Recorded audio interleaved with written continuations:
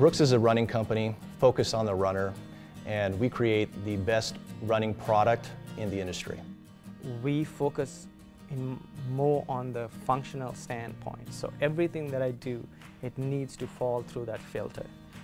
Functionality comes first, and then the aesthetic wraps around that. Footwear begins from a foundation called the last. The last is a representation of the foot.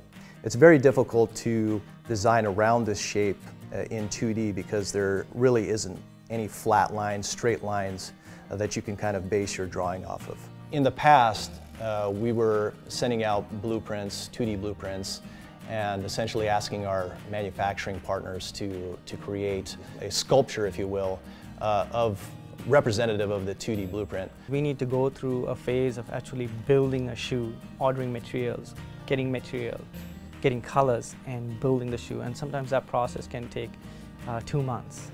And if I can see that in a week, I think that's a huge advantage. Using 3D modeling software like Modo really allowed us to build and to visualize 3D models, or these footwear toolings, prior to them being constructed overseas. Really saved us a lot of time, money, and effort.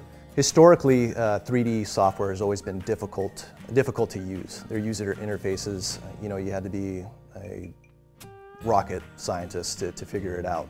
I think Modo has done a really great job with revising and changing up their user interface to really accommodate the designer's needs. A lot of these designers may not have a 3D background. Going in and being able to create great digital product within the software quickly and easily is very important. If we can get the designers to use it earlier in the process, to model some of their concepts instead of going through multiple iterations, that would be the way to go.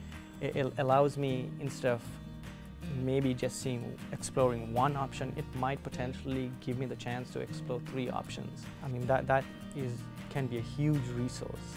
We can adjust colors, we can adjust materials, finishes, and this really helps the designer look at the shoe as a completed object. I'm really excited to seeing what 3D can do for the designer to explore things that they can't necessarily come up with by themselves.